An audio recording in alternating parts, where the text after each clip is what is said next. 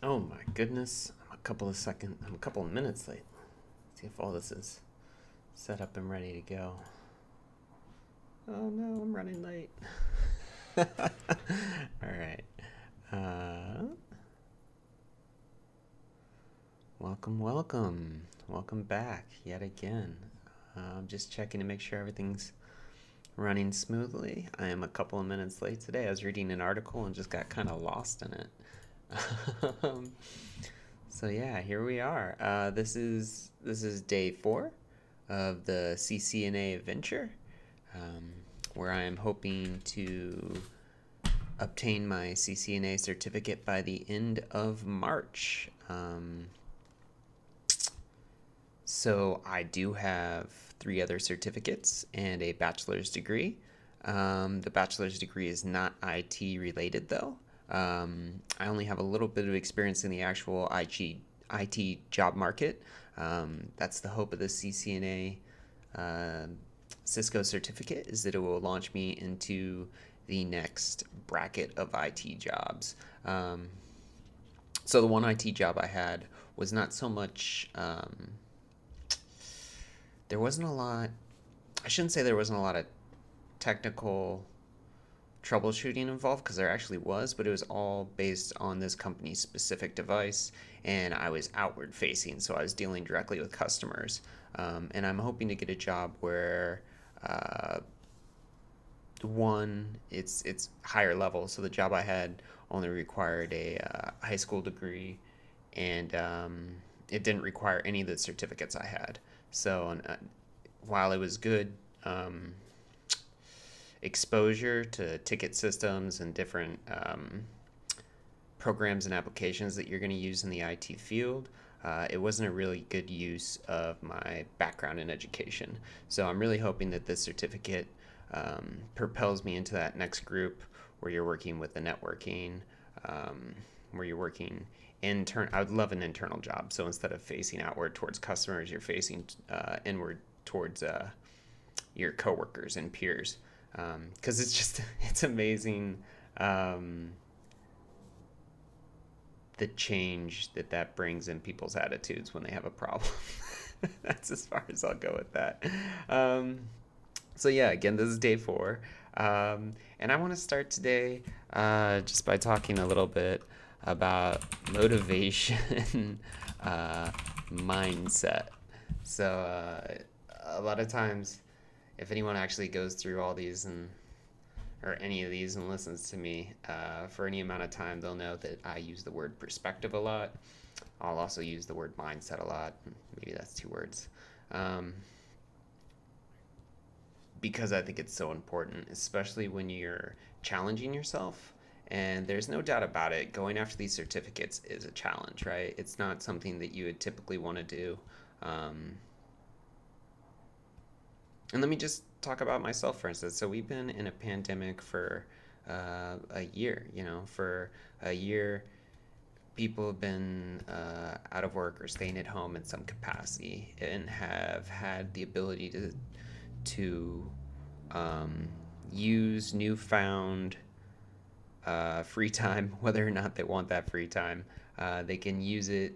I could use it how I pleased, right? In some aspect.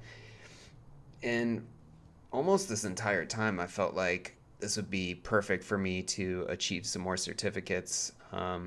This would be a great opportunity for me to do a little bit more, to use this time um, to achieve something else. And I fell victim um, to my greatest weakness, uh, which is just saying tomorrow, right? Like, so often I could say, man, that'd be great to do, but you know, just not feeling it right now, or for whatever reason, and I'll come up with this excuse where I'll say, you know what, tomorrow sounds like the perfect day to start that. I'm gonna start that certificate um, tomorrow. And in that moment, I feel like I really mean it. Like, I really mean, like, I'm excited about it. I'm like, man, tomorrow I'm gonna take it on. I'm gonna wake up. I'm gonna feel better than I felt today, and I'm gonna feel so motivated, right? I'm gonna wake up motivated. I'm gonna wake up ready to take this on. And I think that's something that a lot of people fall victim to, thinking that motivation is gonna be there prior to you starting a difficult task. Um, and I don't think that's accurate. I think people develop the ability, develop the structure so that uh, they can put themselves into a difficult task and they can work on it. But I don't think that motivation comes until you're actually doing the task. And it often comes after or certainly the reinforcement of that motivation comes when you hit like a eureka moment, when you achieve something that you otherwise wouldn't have achieved, like that difficult problem that you've been struggling to comprehend. All of a sudden, it's not all of a sudden, right? There's a lot of work that goes into it. You have to be there, you have to do it. But when it clicks, when that change happens from something you struggle with to something that you inherently now understand, that's where you get the motivation. That's where you're like, oh yeah, like I get it now. I understand this. I can explain it to other people. I can feel confident in my knowledge.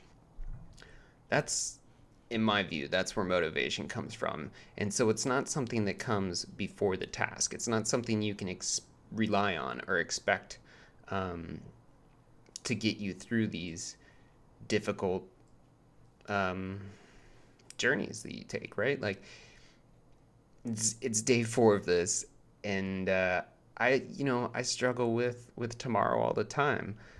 Luckily, with these wrap ups at the end of the day, I know I can't put it off to tomorrow, but I still have smaller fights, right? Like, how many times can I hit snooze in the morning, right? Like these boot camps that I do, I intentionally wake up at 4 in the morning. I wake up really early um,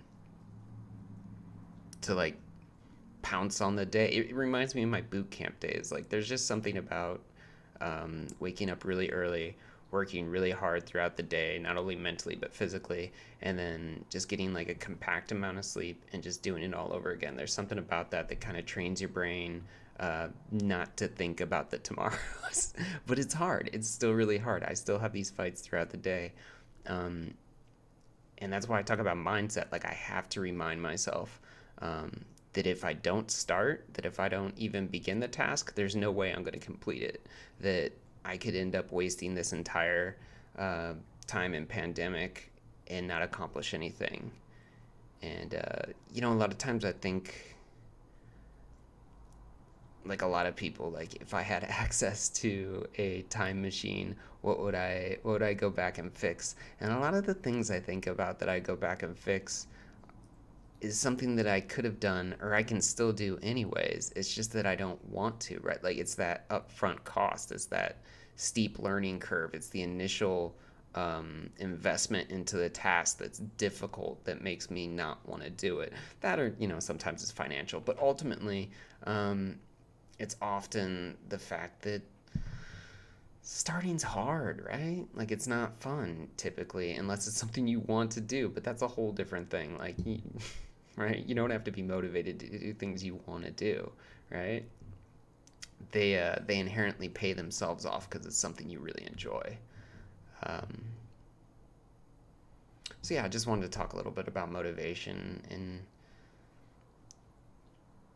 why it's important that every day, even if all you do is start, just start, because that's where you build. Like even if all you do is wake up and watch the first minute of the course that you're supposed to watch that day, realize that's a minute further in than you would have got if you would have played the tomorrow game. And that, as silly as it sounds, those little victories add up. They build momentum, and if you stick with them, if you don't let yourself become pessimistic or allow that voice in your head to whittle away and say, oh, but tomorrow, just 5 minutes here, 10 minutes here. Like if you can keep that, if you can continue to allow yourself to start in the morning and start these programs when you're supposed to, following through will become easier and easier, because before you know it, you'll be like, well, I'm already here. I've already played this part. I might as well get all the way through it, or I can do 5 more minutes and then 10 more minutes. And it's these small victories that are going to add up and get you to a place where you've accomplished what you needed to accomplish. And I talk about this because I think so many people feel like you're either born a type A or a type B. And I think there are type A and type B people, but I think again it's a learned behavior, and it's something that becomes so ingrained in your personality that it can become a large aspect of who you are, to the point where people describe you as, oh, that's a type A person or a type B person. But again, that you aren't born that way. Like, you may be born in a way that you're more inquisitive, or maybe you're able to make those eureka moments in a quicker way, so you can kind of like tie it to, like, if I do something I automatically benefit. Like, there's cost benefit analysis is going to be different for people, how much they have to put into a task to receive a benefit. But ultimately it's going to be just show up, just start. Just show up, just start. Just like, I know I have to wake up at 4 o'clock tomorrow morning. I know I have to start my video. That's what I'm going to do. There is no, I'll do that tomorrow. Like, I have to do that much. And if I do that much, then it becomes easier to do the rest. There's that aspect of, I'm already here. I'm already doing this. What's the point in stopping? Like, it just becomes easier and easier to continue those. Like, you get momentum, right? Like, momentum is such a big thing in life. So motivation, like, collect your momentum in life. Like, move forward, just start, right? And like, you'll see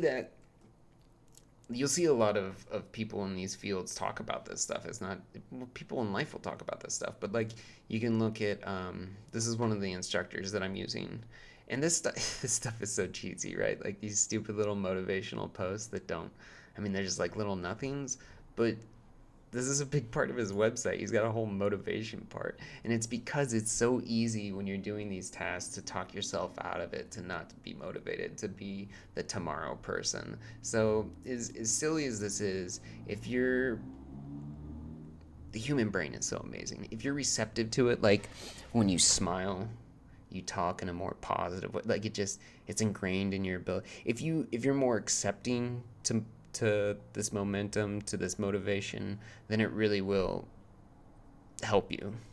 Like, don't get too crazy with it. Don't be like I'm spacing that guy that did the green screen thing. Just do it. Like, don't. But I mean, that also speaks to how amazingly receptive the brain is, right? Like, people can really get on a motivation spree to the point where they just like don't understand why you wouldn't just do it. So just start the day. Just start the day and do what you need to do. Yeah, so that was kind of my little motivation spiel, the issues that I ran across, and how I try to keep my mindset positive. And I know that as long as I start on the process, that I'm accomplishing something, that I'm getting somewhere, that I'm further along than I would have been if I just said tomorrow, right? And that's something. I'm doing better than I typically would be doing. Like, that's movement. That's a step in the right direction. So these are not easy subjects, it's technical material. It's dense. For a lot of these concepts, if you're new to them, there's going to be a real steep learning curve associated with it. Oftentimes, not only is the course material, but also the instruction is dry, because there's just not a lot. There's not a lot to work with when you're talking about binary to dotted decimal, how many octets make up an IP address. There's not a lot of opportunity to inject humor or lightness. It is just kind of a trudge through all this technical understanding before you can even get to the aspects of how these networks communicate. Like, you have to understand all these base network concepts, and it can be daunting if you look at it on the macro scale and say, how can I ever accomplish all this?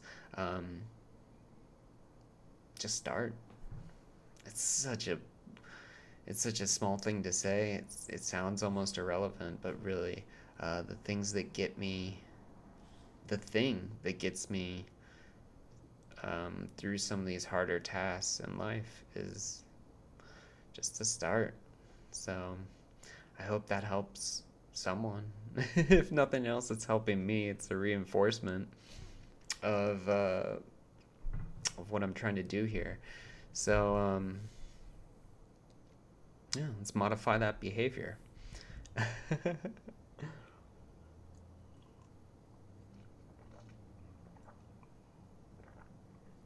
Another big one for me, I talked about tomorrow, putting things off.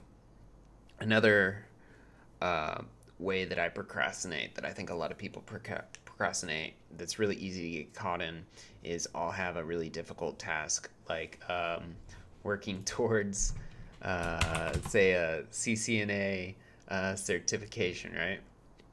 And it's all this really dense material, and it's going to be hard. And then I have this other task that's maybe not glamorous, it's not something that I want to do, but it's not as hard as the certification process. So it's like scrubbing my bathroom, or cleaning out the trash or something like that, doing all my chores around the house. I'll find myself doing these lesser evil tasks, the weeks prior to me starting this certification process, the weeks prior to that, my apartment was never so clean, right? Because I was constantly saying, I'm going to do that tomorrow, but what I will do today is I'll scrub my floors, I'll clean the stains out of the carpet, I'll give my dog a bath. I do these other things to make myself feel okay about the choices I'm making. When in reality, I just need to start the certificate, right? Like, all this other stuff is stuff that I do anyways. It's just an excuse not to do what I should be doing. So it's just, again, like, it's so easy for us to talk our way out of things. Like, at least for me, it's so easy for myself. I should talk about myself. It's so easy for me to nibble away at my motivation. You'll be like, don't be afraid to sit down and go through these courses, and you may be like, man, oh no, I'm daydreaming. I don't remember the last 10 minutes of this video. Like, that's gonna happen. This is dense stuff. Just start the video over again. Don't get down about it. You just gotta stick with it. You gotta stick with it. Like, that's just what it comes down to. And I'm talking to myself right now, right? Like, just be motivated. Get through it. These eureka moments are what's gonna be the motivation. So,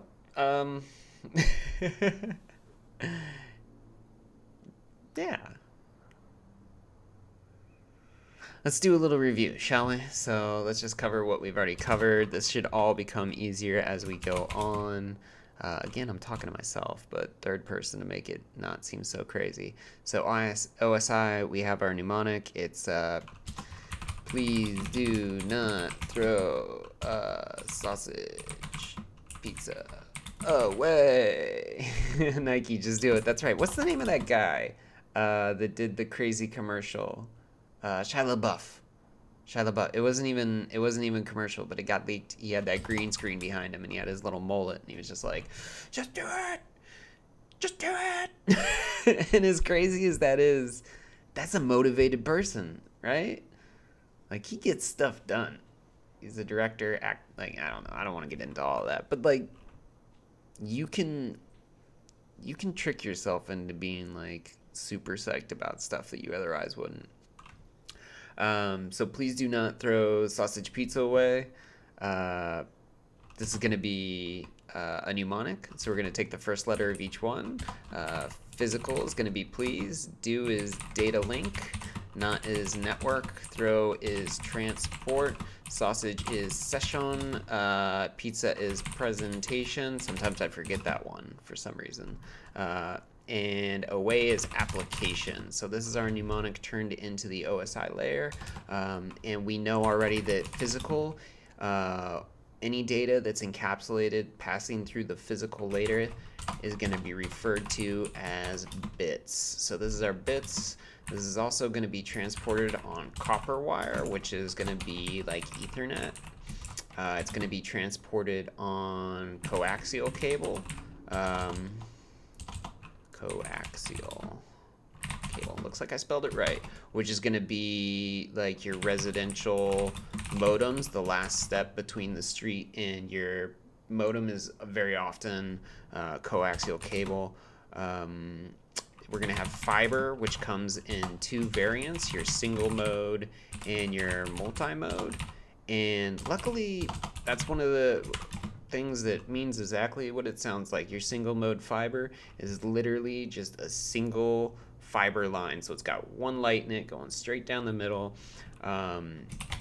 Your single mode is typically much more expensive because that light is so powerful because it's a laser. So lasers cost money, it turns out. Not cheap to be a mad scientist these days, I guess. Your multi-mode is going to be just like it sounds like.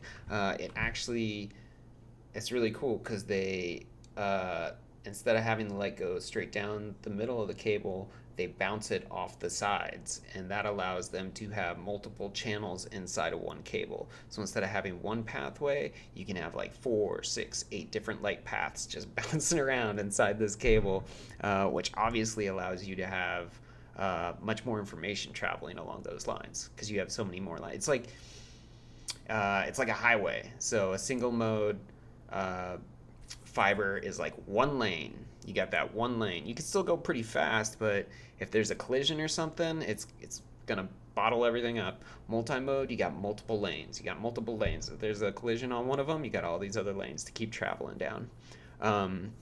That being said, multi-mode uses a much less powerful light source. They often use LEDs. And for that reason, because they're less powerful, the light cannot travel as far. So multi-mode is going to be used for short distances, but it is going to be cheaper. So often multi-mode is going to be used between switches. So we know that switches are layer 2. So that means it's going to be inner network. They're using them inside of a network, talking within that network. Whereas your single mode would be, maybe because of the long distance, you might use it as like a direct access point between two buildings that are like within the same company, but physically separated by some amount of distance. You might use a single mode fiber between the two of them. That way you don't have to worry about anyone else getting into your data. You have direct connections, so you're still on the same network, or maybe you have different subnets. You can use routers that way, but you could even use a switch if you wanted to with that. So let's see, that was physical. Data link is layer 2, and we talk about data link as frames. Let me check that because I want to make sure that's right. Frames, right? I have it in my notes somewhere.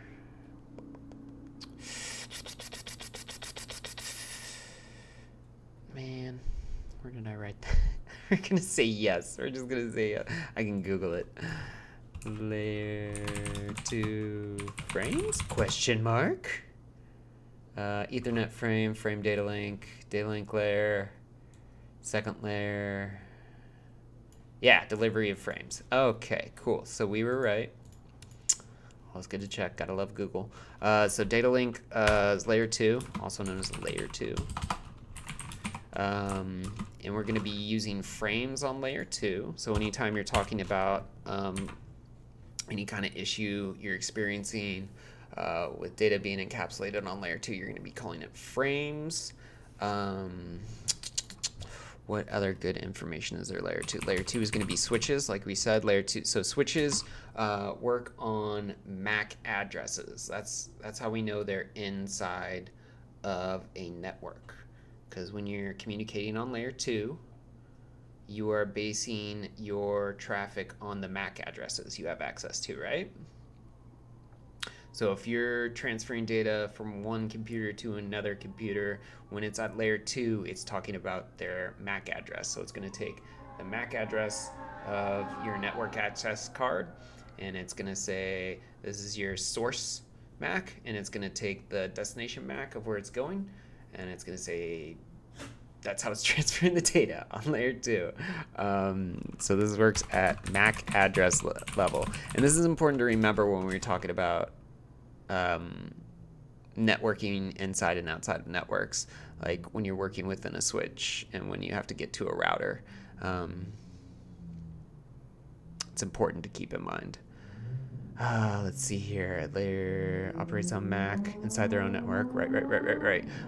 So network is going to be packets. It's going to be layer 3.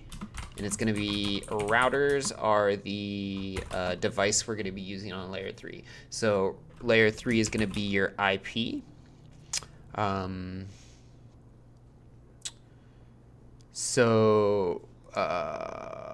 Let's see. I'm not too sure what to say about that more. Transport. Oh, man, it's been a long day. Transport is what are the segments called? Are they called segments? Oh god, dang it! I cannot remember. I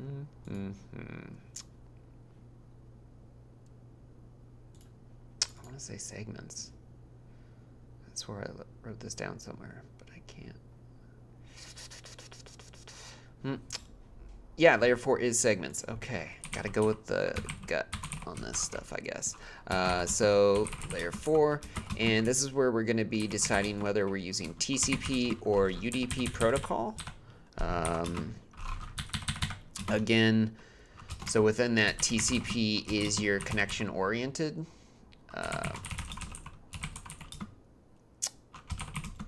Communication, that means there's going to be a 3-way handshake. And that 3-way handshake is synchronized, and then so you're gonna send out some information on TCP, and we're not gonna go through the whole ARP and everything, but the receiver, the host, is gonna say, okay, yeah, they're gonna get your first packet, which is the synchronization, and you're gonna be sending them, I want to talk to you on TCP at port such and such. Does that sound good to you? Is it okay if we meet there? And the host is gonna send back an acknowledgement, a synchronization acknowledgement. Oh man, it'd help if I could spell.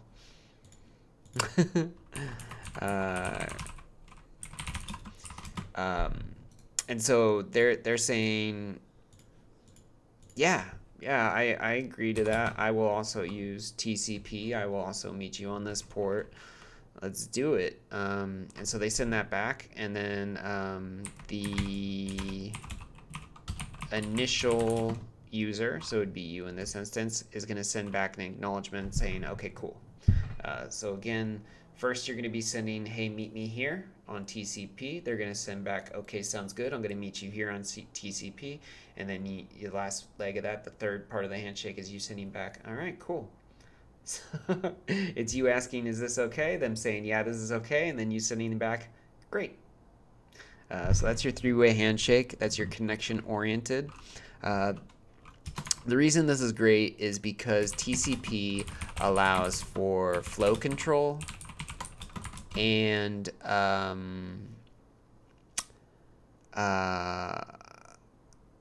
corrections. There's a better way to say that, but all I can think of is the word correction.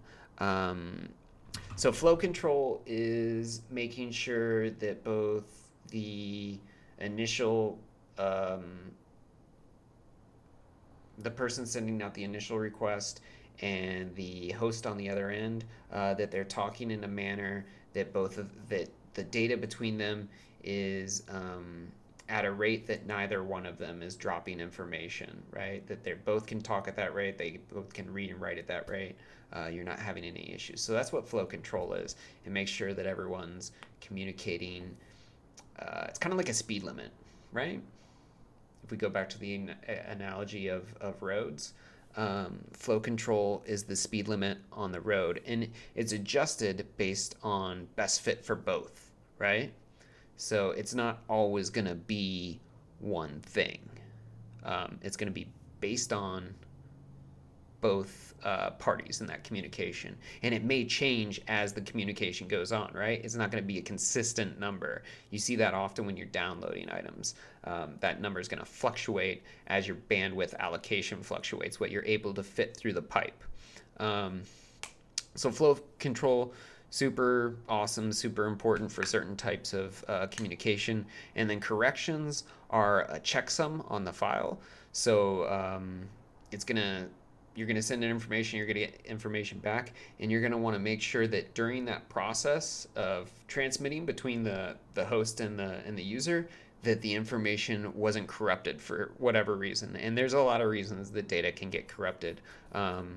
It's not difficult for it to happen, right? So these checksums are super important, and all they're doing is they're making sure that the data hasn't been manipulated in the transfer process. And what it does is, if the data comes in and it's been manipulated, it doesn't match the checksum, then it just throws it out and says, hey, I need you to rebroadcast that segment back to us, because it wasn't correct. It was corrupted. So again, super important, especially if you want to make sure that the files you're getting are complete. That they are in their complete form, that nothing's been corrupted along the way. And then the other form of traffic on transport is going to be your UDP, and your UDP is best as. So there is no flow control on UDP. There is very little ability for correction.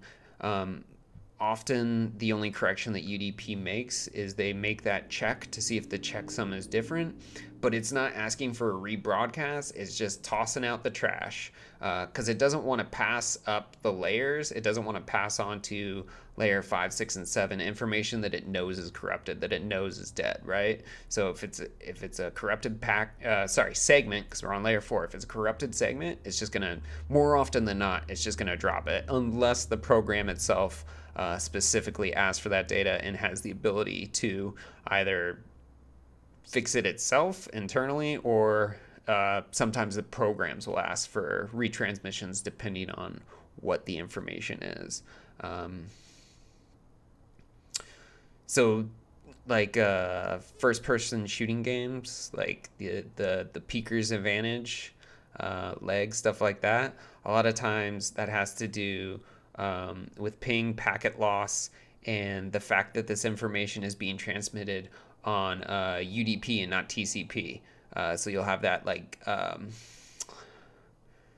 you can tell what's TCP and UDP because sometimes you'll have that, like, that rubber band effect where you think you're somewhere on the map, the server thinks you're somewhere else, and the other person thinks you're even somewhere else. And as that information kind of coincides and melds into a coherent picture, it will cause you or the other player to kind of rubber band around a little bit. And that's all that information finally coming together. So that's problems with flow control, that's problems with corrupted data that's causing that, right? Flow control can be thought of as ping in this manner, and corrupted data can be thought of as dropped packets. So for the gamers out there, think of it that way. Let's see here. So that's layer 1, 2, 3, 4.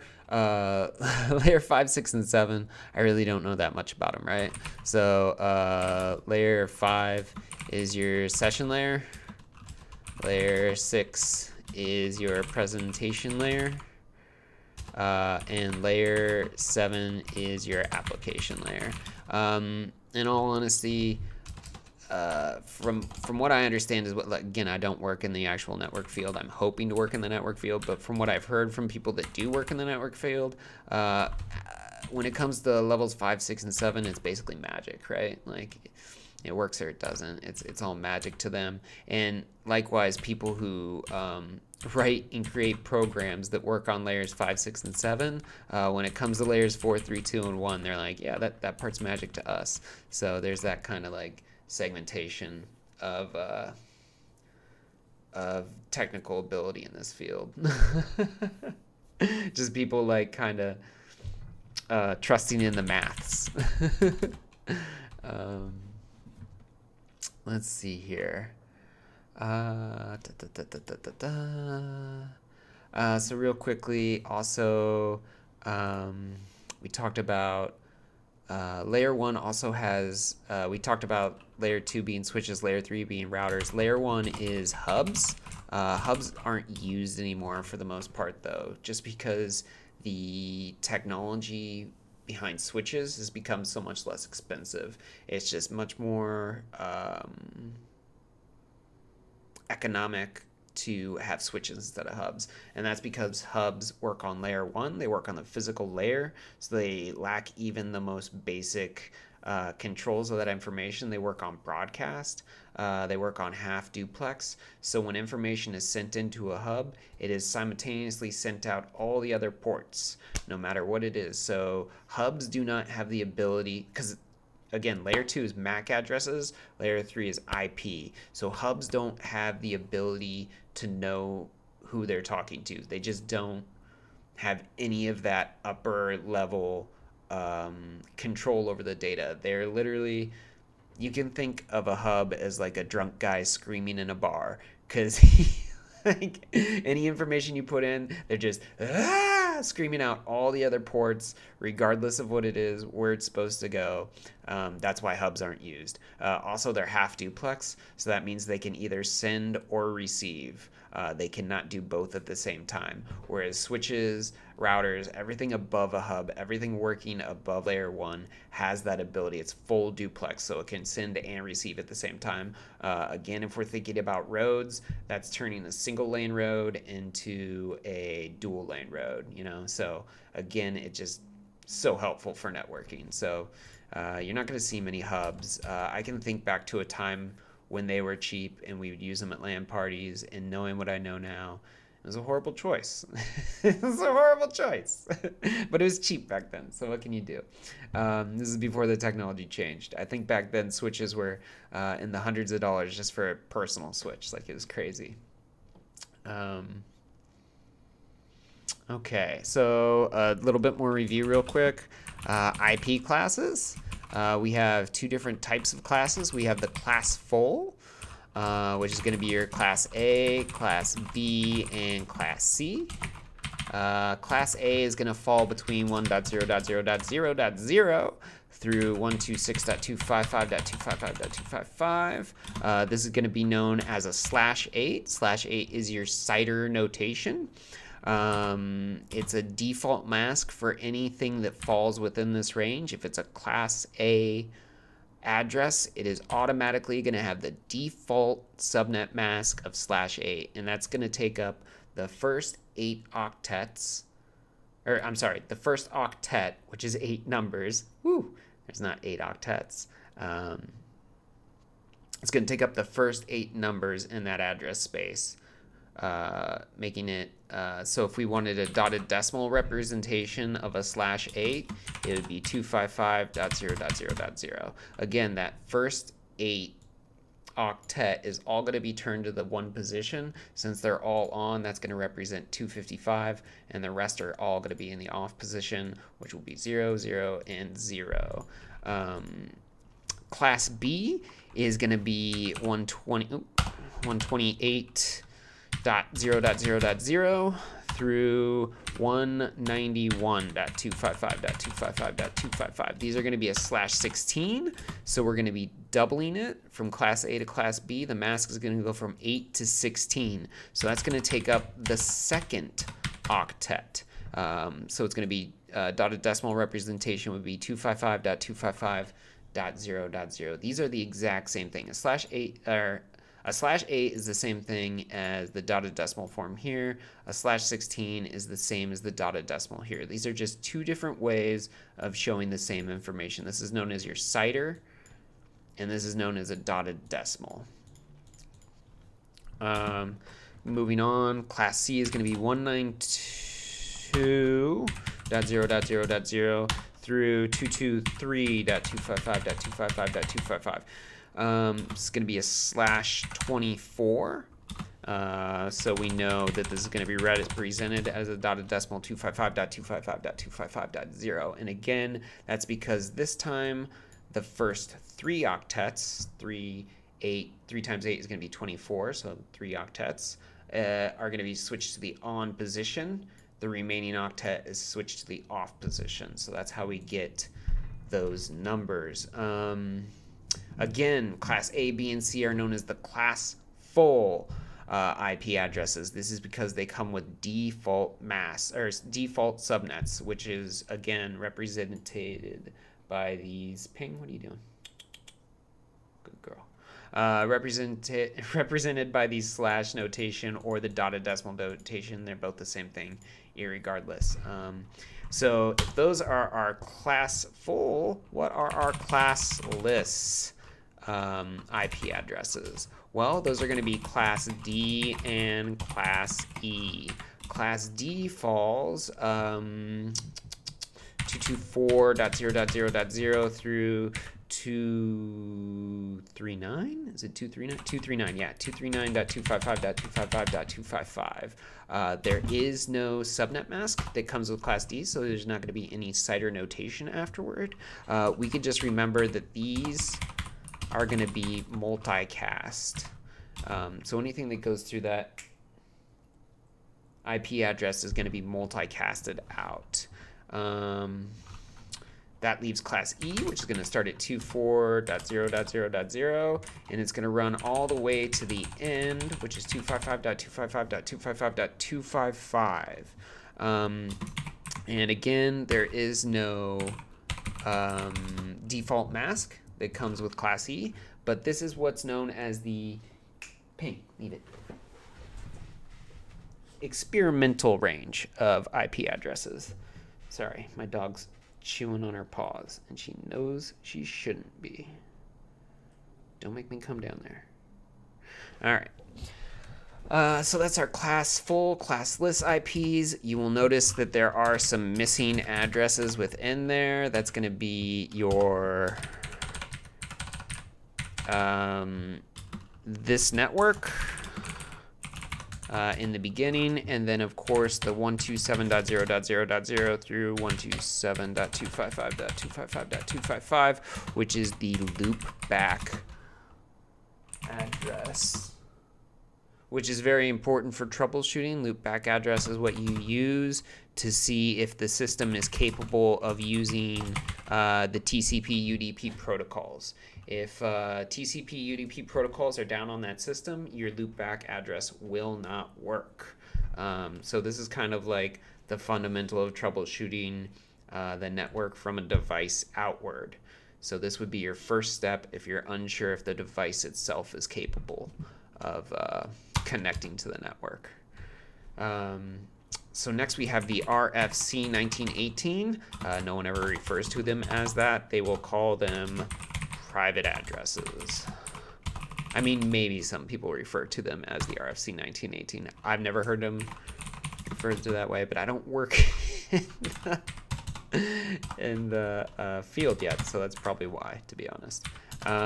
These are a little bit harder to remember. They don't follow the same kind of general, easy to manipulate math that the other ones do.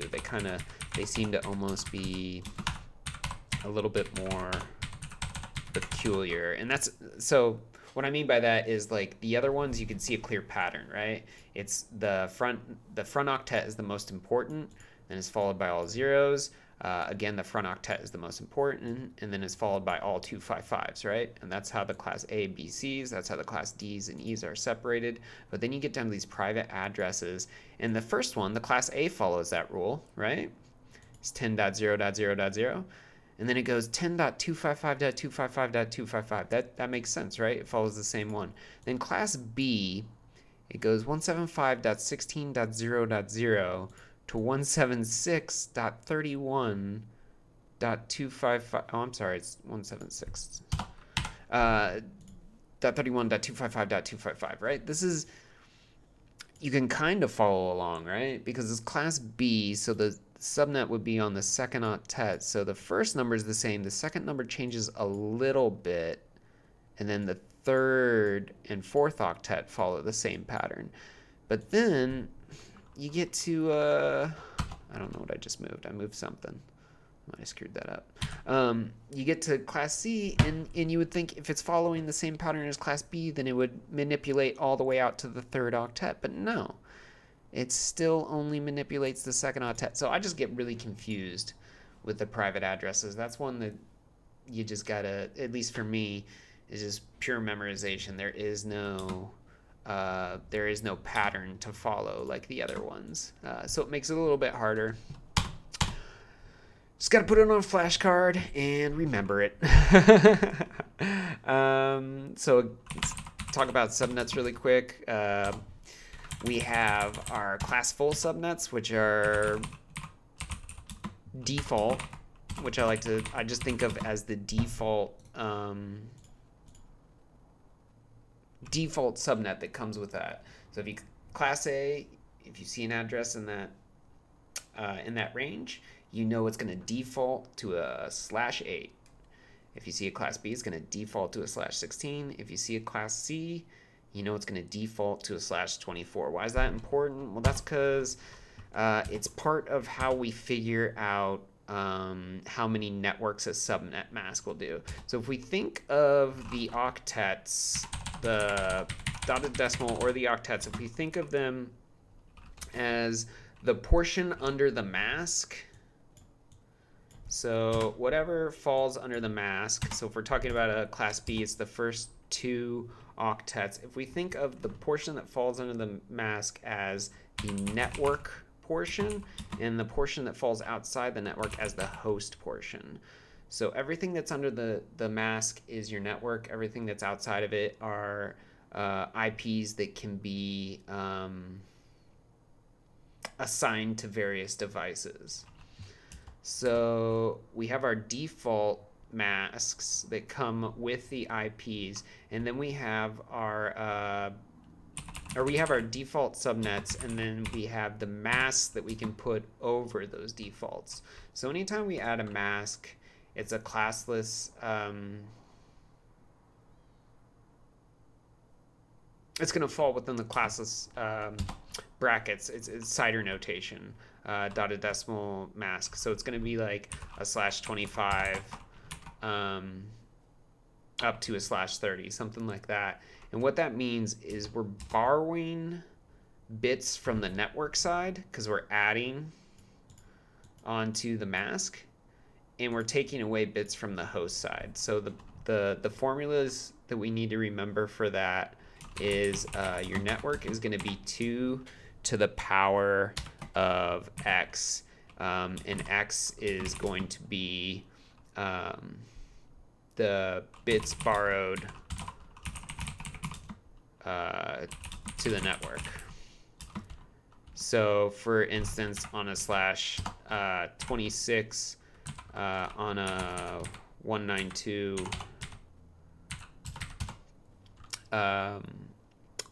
address, so we look at the IP, we see it's 192, so we know this is a default, we know this is a class C IP, so it's going to default to a /24, but we're making it a /26, so that means we're going to borrow 2 bits. So x in this case is going to equal 2, so it's going to be 2 to the power of 2, so we're going to have 4 networks with this borrow. But because we're adding networks, that means we're taking away hosts. So hosts are going to be 2, the formula for the host is going to be 2 to the power of y, where y is the host portion. So what we can do for this math is if we think about all of the octets put together, 4 octets, so 4 times 8, there's 32 possibilities, minus our new subnet mask, which is 26, is going to leave us with 6 left over. So that's going to be our new host portion. So then we're going to take 2 to the power of 6, which is a number. Let's look at our sheet. 2 to the power of 6 is 64. It shouldn't have been as hard as it was. So then we know we have 64 assignable IPs, 64 IPs per a network. However, the continuation of this formula is -2. And the reason for that is because in each one of these networks, in each one of these subnets, the first IP address and the last IP address are reserved for your network and your broadcast. So the assignable IPs is only 62 out of the 64 addresses. Super important to remember. There's always going to be, not always, but typically on the certification process on those tests, they're going to throw out a network that would fit if not for the broadcast and network addresses. So you got to remember that -2, or it will cause you to miss a question and later on in your career misappropriate a subnet, which would probably be a pain in the butt to correct. So powers of 2 are something you're going to be running across a lot. My mind's a little foggy right now, but it is one of the things that I've been practicing. I recommend yet another flashcard for your powers of 2. Making it all the way up through 2 to the power of 10 is a good place to be, because once you know 2 to the power of 10, it's fairly easy to double that up to all the way up to the 2 to the power of 14 or so. That's when it really starts getting exponential. But you will need to know this stuff, because if you have like a class A that's being subnet masked all the way out to a class C or something like that, you are going to have some rather large 2 to the powers there that you're going to have to work with. And it's something that you might come across on these certificate process. They love to make you make a bunch of different variable length subnets. So that's something I'm still practicing. It's still something I'm very much not comfortable with, but I'm just going to continue to go through those problems and become comfortable with creating multiple subnet. And it's not so much the basic formulas and the process of creating subnets is not so much confusing for me. It's sometimes it's more so manipulating the IP that's given to you to begin with can be fairly confusing for me, where the manipulation fits. And that kind of comes back to these private addresses. Sometimes I get confused because in my mind, because this is defaults to a /16, all the manipulation should be happening at that octet. And so this is a mental block for me. This is something I have to work through myself. It's going to be one of those eureka moments. I'm happy because when I do get through that, it's going to be just that extra motivation, because I know I'm capable of it. You know, it's going to be something I can use to get over the next hump after that. So just keep plugging away, keep your nose to the grindstone, and when you do make a breakthrough, when you do have those eureka moments, just take a minute to be like, this is all possible because I took the time to start, right? If I hadn't have started, I never would have gotten to this point where I achieved this knowledge base. So as silly as it sounds, sometimes that's all it takes, is just forcing yourself to start. All right. So this has all been review up to this point. Some new information, more flashcards. This is all going to be flashcards right here. Common ports.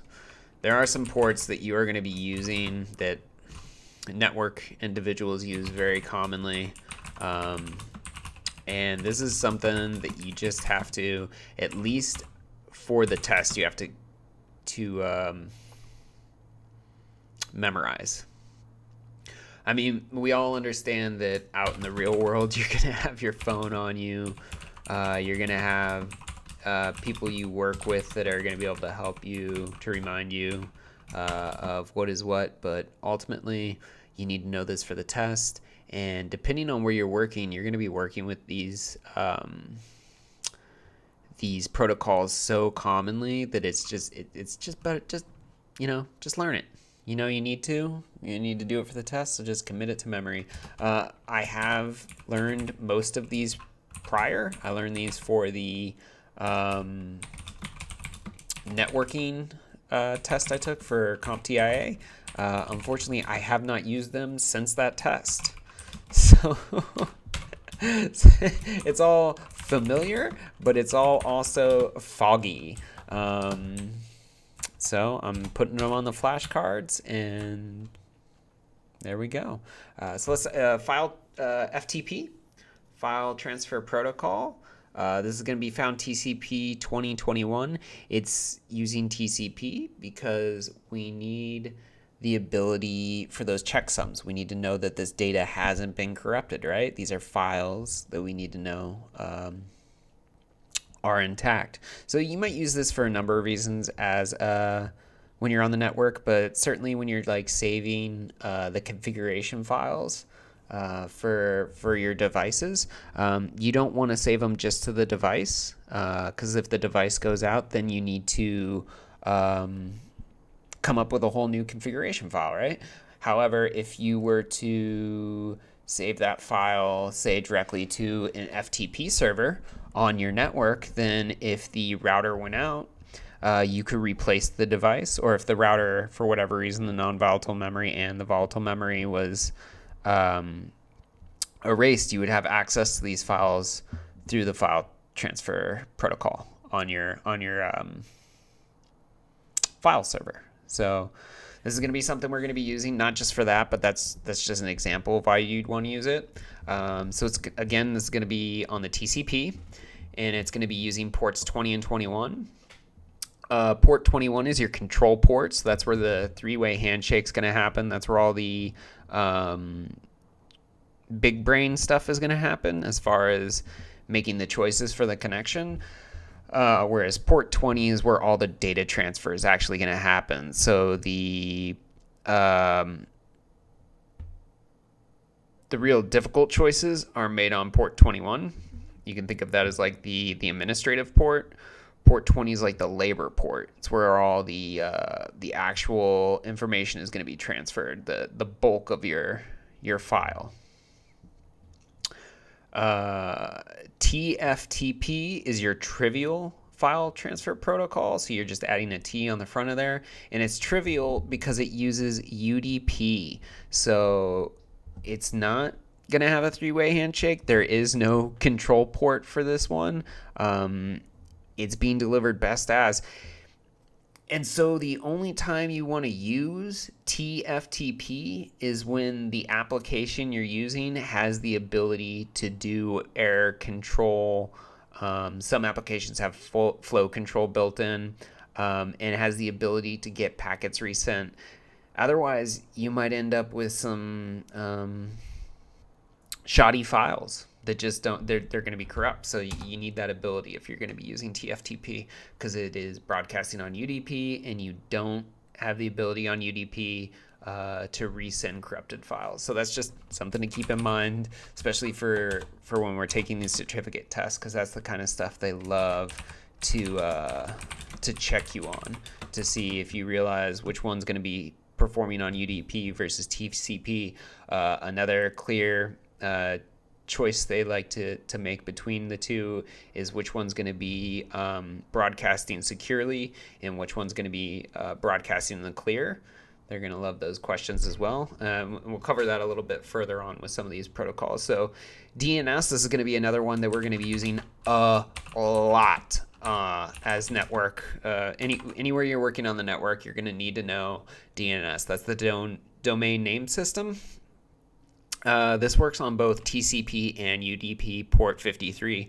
The vast majority of the information is going to be on TCP, but it can also flow on UDP. I think this has more to do with just making sure it's accessible more so than any kind of worry about the information itself being corrupted or having flow control problems, because this domain name server, the information being broadcast is very tiny. Essentially, all this is doing is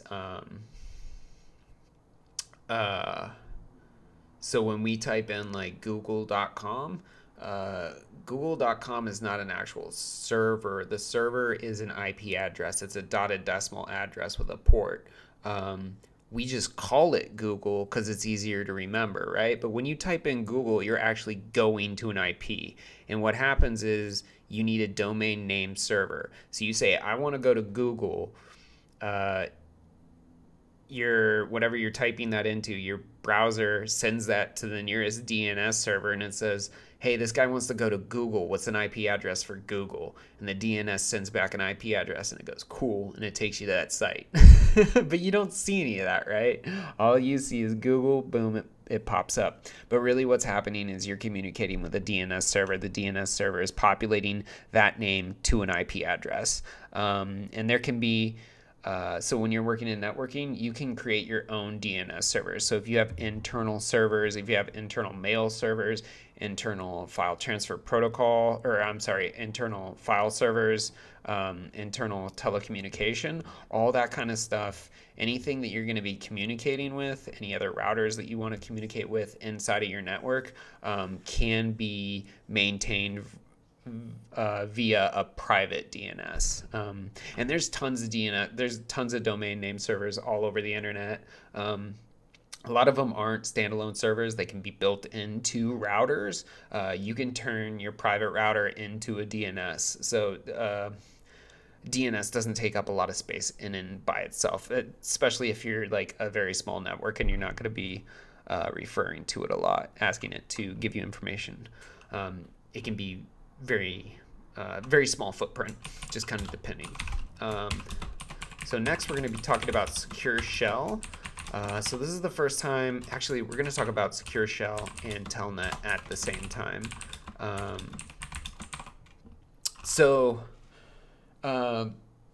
SSH is Secure Shell, Telnet as Telnet. For some reason there is no acronym for Telnet. It is just Telnet. Which is, you wonder why more of these things couldn't just be what they are. But we love our acronyms. So SSH and Telnet are two different ways of communicating through a program like PuTTY to a device like a router or a switch to make changes to that device. The difference being well, first of all, which ports they broadcast on clearly is a difference. Secure Shell uses TCP port 22, whereas Telnet uses TCP port 23. However, Secure Shell, it broadcasts all its information encrypted. So anything that is broadcasting over the line has some kind of encryption, and that encryption is based on what you choose. Typically, whereas Telnet broadcasts everything in the clear. There is no encryption. So if for whatever reason, anywhere along that pathway between you and the device you're talking to, if someone is sniffing packets, which means they're taking packets off the network and opening them up to see what's inside, if anyone's sniffing packets anywhere along that pathway, and you're broadcasting in Secure Shell, you're fine. It's encrypted. They're not going to be able to open that data up and see what you're saying to the network or to that device. However, if you're broadcasting in Telnet and they grab that data, everything they grab is clear text. Nothing's encrypted. So what you type in is what's being sent, is what they're able to see. So with a lot of these devices, one of the first things you're going to do is you're going to type in enable, which if anyone happens to remember, enable is going to bring us up to the next layer on a device. So for a Cisco device, it's going to take us from like kind of the pleb layer to the executive, the privileged executive layer, which is the next layer. But usually when you get into the privileged executive layer, there's a password login you have to use because you're getting to that heightened state. So if you're logging into that device over Telnet, people will be able to see literally your user login and your password. And then they'll be able to see also the destination IP and all that other information, so they can just log in right after you into that device and make whatever choices they want to make, whatever changes they want to make. They can burrow further into the system. So just don't use Telnet. Like, I don't even know why it's an option anymore. I just don't use Telnet. I've never known, again, I'm a newbie. I haven't really worked on a lot of these situations, but I've never known a situation where you could only use Telnet and not SSH. As they both work through PuTTY. So as long as that port's open,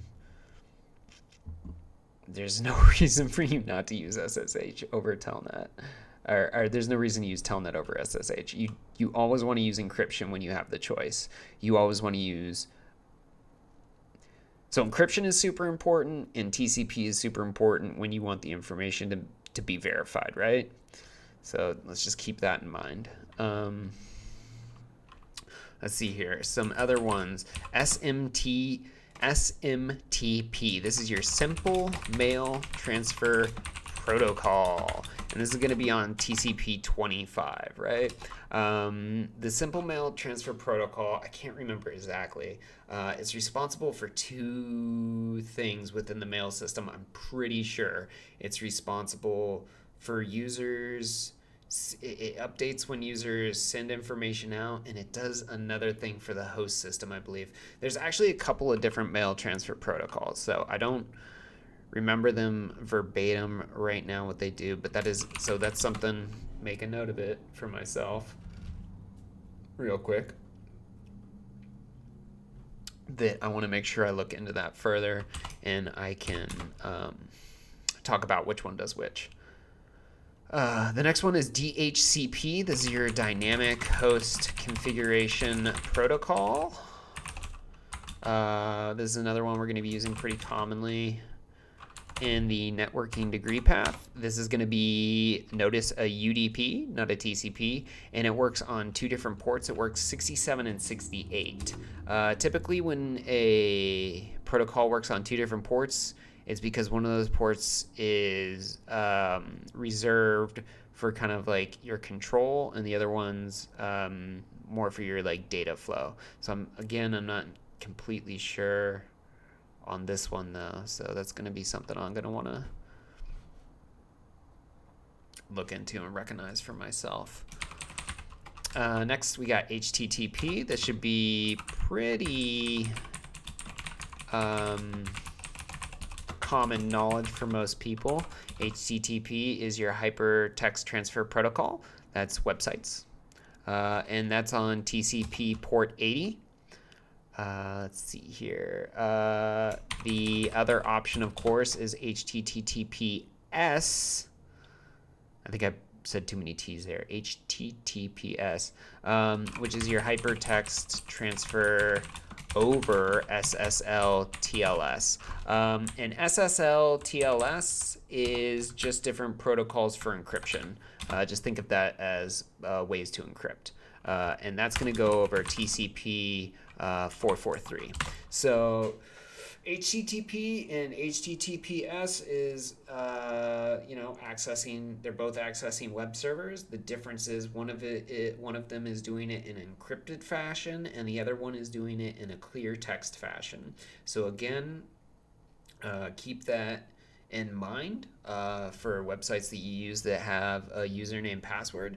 A lot of them, even if the website itself is an HTTP, when you hit the login button, if you pay real close attention, it's going to send you to an HTTPS web page, and that's because anyone that knows anything does not want you to send your login and password over clear text.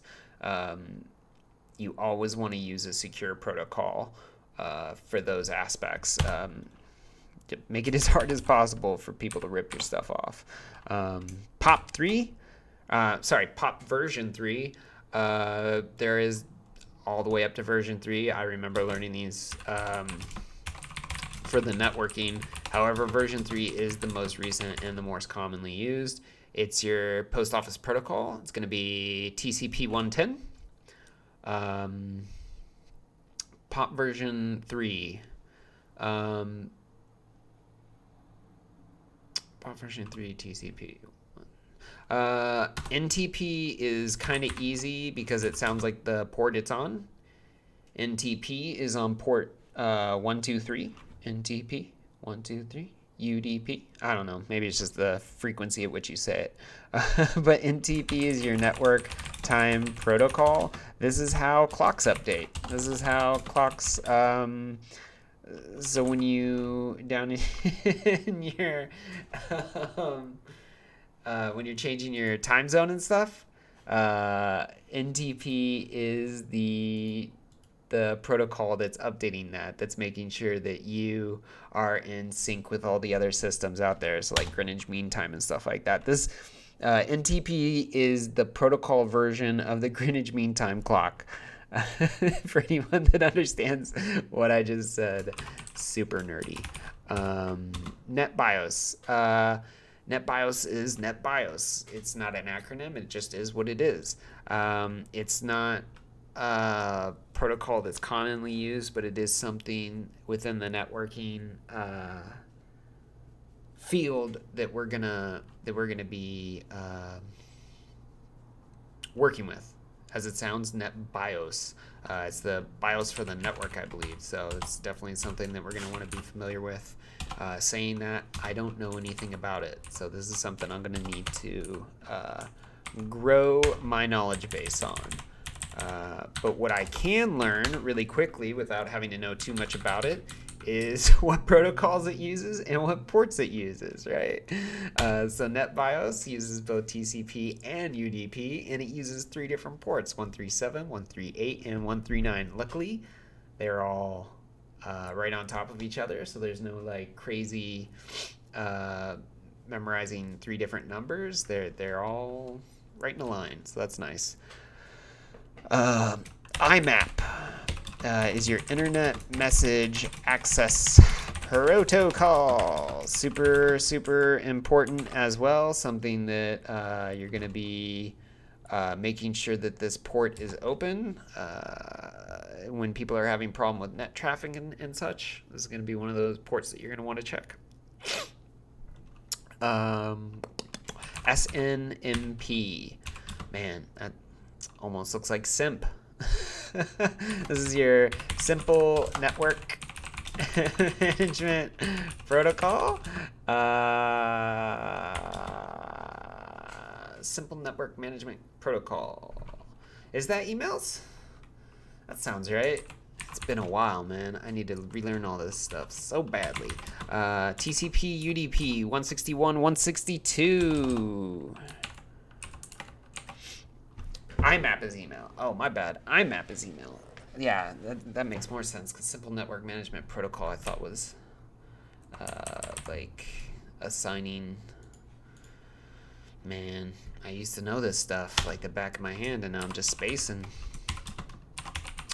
Border Gateway Protocol, I think, has something to do with like your network gateway, if I'm not mistaken, but man, it's only going to get better from here, boys. I'm only going to know more.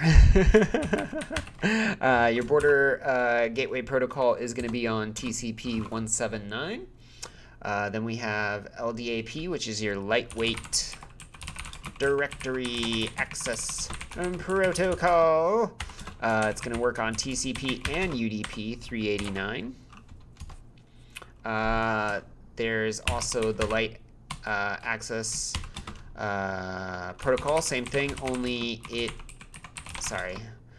Lightweight Directory Access Protocol. only it has an S on the end. When it has an S on the end, you know that means it has encryption included. So just like HTTP switches to HTTPS, and you know that includes encryption. Same thing with the lightweight directory access protocol S. It just means you're adding, it's going to be over TLS or SSL. And TLS and SSL are just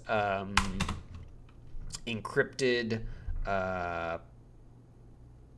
protocols. I don't know if that's the right word. Maybe. And out of the two, typically you want to choose SSL over TLS if that's an option, if I remember correctly from my security certificate.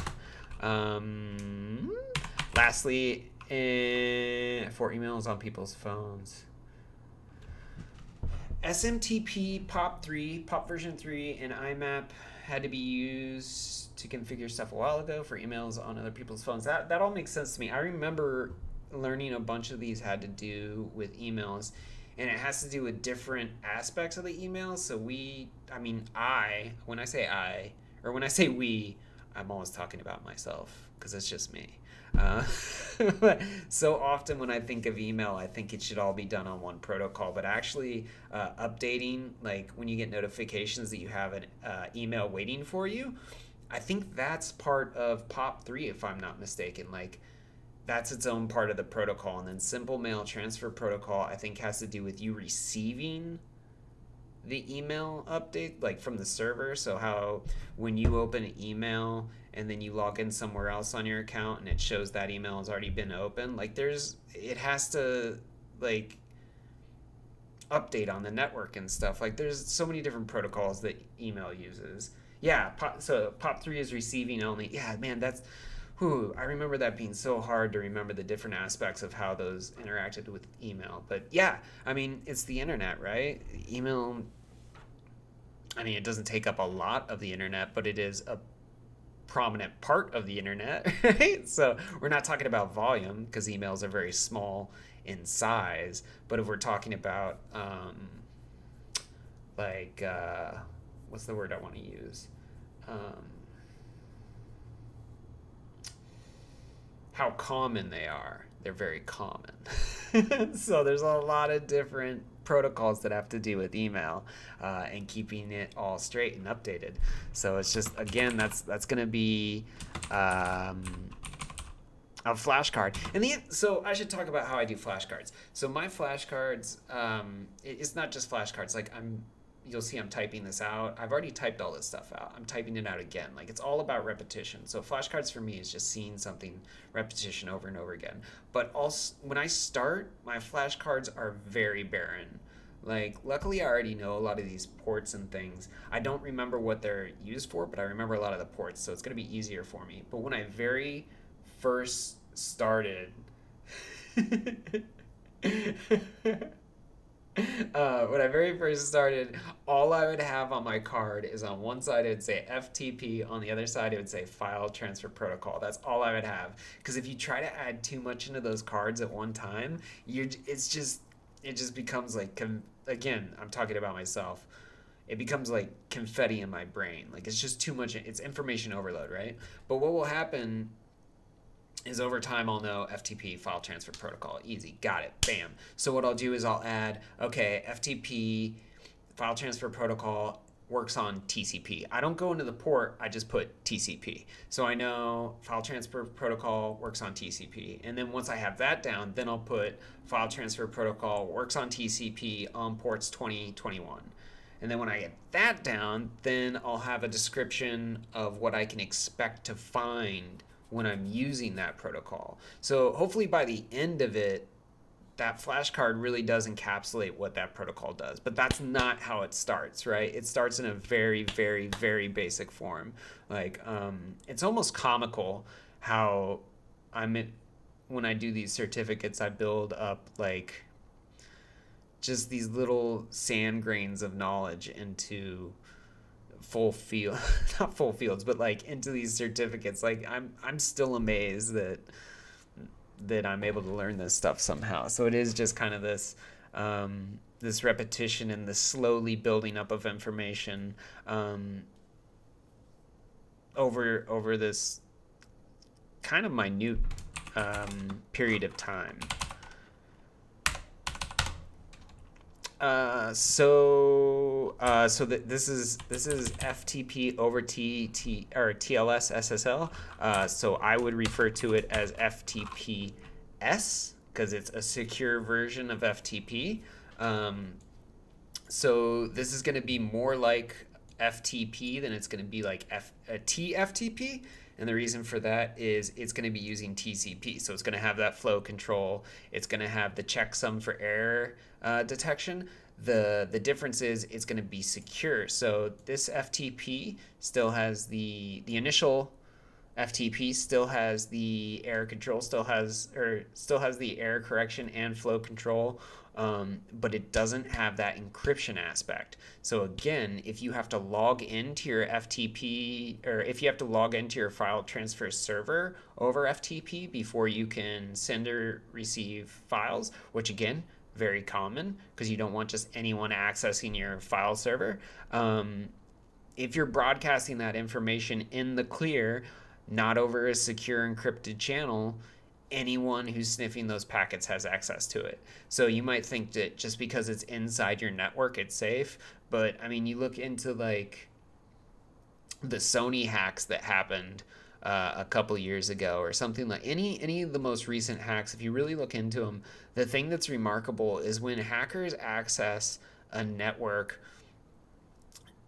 they will take years once they get that initial access, and they'll just crawl through the system, gaining access to device over device, and it's a long, slow process, and they just hide and they hide and they wait and they just grab as much information off the network as possible, waiting for someone to make the mistake of broadcasting something in the clear. It just takes one person, and it's often, as good as security is on these networks, it's almost always an individual and not a system.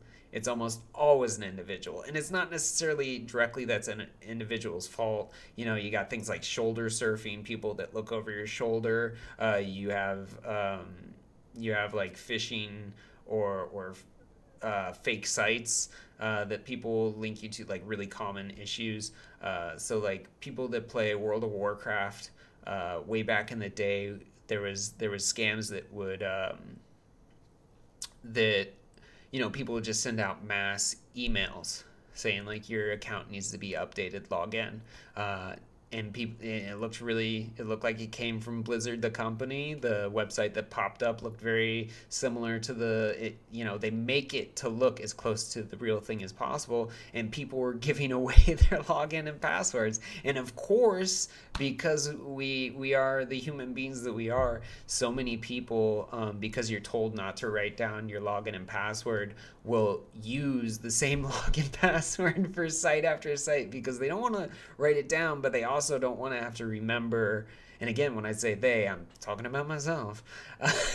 So I know I can't write down this information because that'll get me in trouble if someone finds that information just written down somewhere. But I also know that it's unlikely that I'm going to be able to remember 12, 13, 20, 30 different logins and different passwords for all those different logins. So it's just more of a reason to be careful with the information you have to make sure that you're not broadcasting it over those clear channels. But also don't feel bad if you're the person that brings down the network. We're all just humans. We're doing the best we can. So there's a lot of websites that have come out recently. There's a lot of applications that have come out recently that try to tackle this problem to where you only need to remember the login and password to get into like a password vault website or application that then holds all the various logins and passwords for your mini accounts. So you're just remembering an overall password that gives you access to the rest of your information, which is a great idea, really neat. A lot of people in like the financial sector and things like that use those applications. Devil's Advocate advocate. The thing that scares me about those sites is they are such a juicy target, because it's like, man, if you could worm your way into one of those password vaults, how much access might you have? Like, how well do they keep that data separate from one another? Or is it just one huge data trove? Because, man, that just seems like such a target to me. But you create those sites with that in mind, right? Like, obviously, the person that created that that first came up with that idea was like, well, yeah, we'd be an obvious target, so security has to be foremost in our mind. And of course, if one of the sites ever did get hacked, their accountability would, they you couldn't you can't expect a return customer after something like that, depending on the data breach, the level of the data breach. So yeah, something to keep in mind. But also, like I said, really cool concept. There's a way that someone filled a growing need. Really neat, really neat. Yeah, so this was kind of just, again, today, clearly based on what I was talking about in the beginning about motivation and stuff. I had a little bit of a rough day today getting started, and that's why I wanted to come on here and just remind myself, because again, ultimately I'm just talking to myself, that really it is all about, like, motivation doesn't come out of thin air. I typically don't wake up in the morning and think to myself, I'm motivated to get something done today. More often what happens is I have to force myself to start that task, and the motivation comes after I start it. The motivation is me saying, well, I'm here, I'm doing this. Why? There's really not much of a reason to stop. Like, I might want to stop because, again, this material is dense, it's not entertaining. But if I stop, then I'm just becoming that person that I was last week, that person that constantly said tomorrow, right? And that person was saying tomorrow for so long, I could have already achieved this certificate. I could have achieved this certificate a couple of times over maybe already. So ultimately, I just need to remind myself, I need to stay in the mindset that this is how you move forward, right? So in the mindset that this is how you move forward, and with the motivation that it only starts after you start. Like, it takes two to tango, other meaningless sayings. So some other things I wanted to cover real quickly were some more resources that I've been using. So I've been using Bombell's, another one of my courses on Udemy. He also has his own website where he has a number of free quizzes, software, and videos. All his quizzes, for the most part, have to do with subnetting. Here's hexadecimal. We haven't even gone into that yet. Here's binary to decimal. This is the most basic. This is where you should probably start doing binary to decimal and decimal to binary, and then move your way up to I guess subnetting questions 2, and then subnetting quiz. I'm guessing the subnetting quizzes are all over IP4, but if they're IP6, that's when you're going to need to get into hexadecimal. IP4 works only with dotted decimal, so you're only working with numbers. Hexadecimal is IP version 6, and to add all those extra network addresses, they had to add extra placeholders. So instead of working man,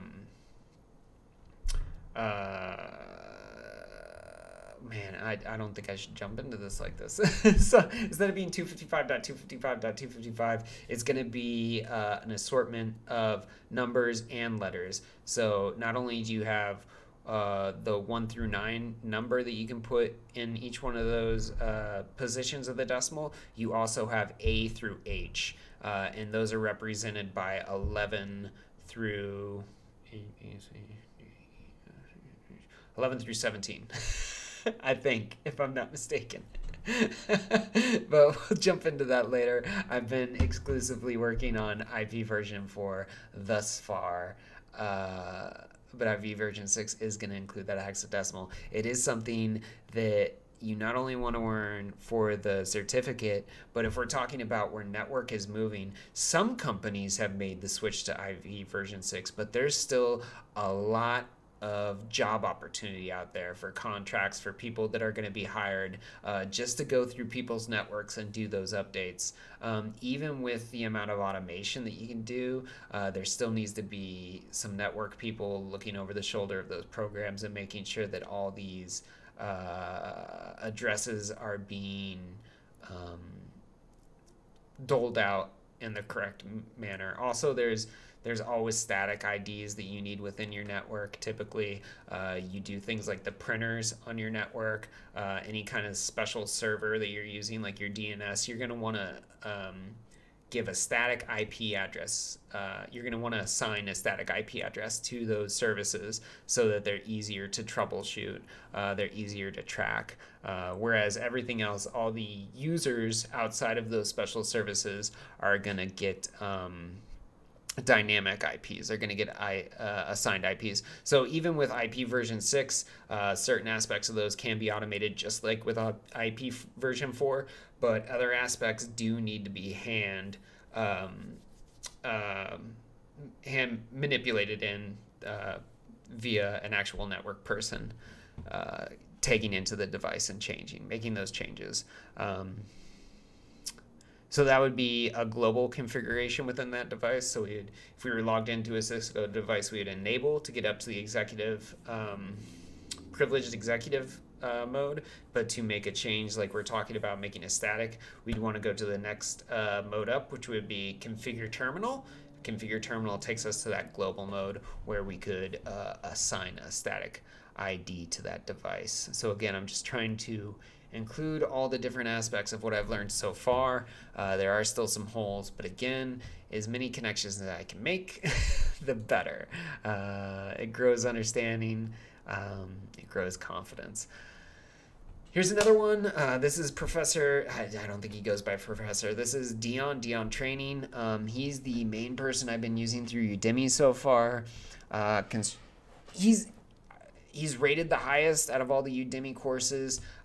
He is a little tough to understand on some of these concepts. He does have a rather monotone way of speaking about these things, but that's just what you have to expect when you're dealing with technology. So do what you can to hype yourself up outside of these courses, and then just sit down and get into it. But he also has his own website. He has a number of tutorials. He has some great information. What I was reading, the reason I was a little late today, is he just put out this article, the best IT career advice from 111 industrial gurus. So I was in the middle of reading this when I realized it was past my 4 o'clock stream start time. So I recommend all these, just perusing these people's websites, because a lot of times they do have some of these more informative articles. That being said, these people are trying to sell a service, so keep that in mind. if they're constantly pushing you towards a certificate that they happen to offer training in, that might be something to keep in mind. That being said, Dion seems to be very upfront with his stuff. I did end up reading through a little bit of this. I'm not entirely familiar with all the concepts. It sounds like I need to look into NetApp based on this, but I'll include this link as well as all the other links I always visit. Actually, just give me one moment. I will be right back. Pupper.